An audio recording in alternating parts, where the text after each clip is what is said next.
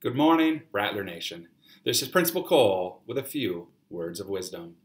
I just wanted to send out a quick update regarding the return to school plan for Mojave High School. As you probably heard yesterday, Superintendent Jara announced that we would be transitioning to an on-campus learning model shortly. What this looks like at Mojave High School, we still don't have our plan in place. However, we are diligently working so that we can get that information to our families and community as soon as possible.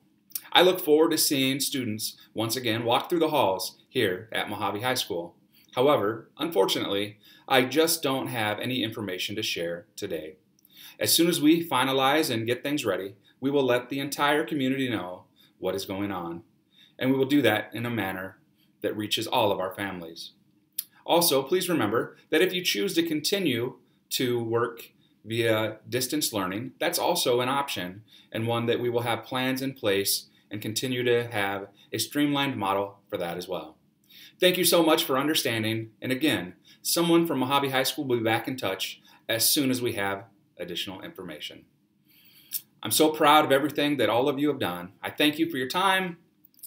Please stay healthy, stay safe, and be great.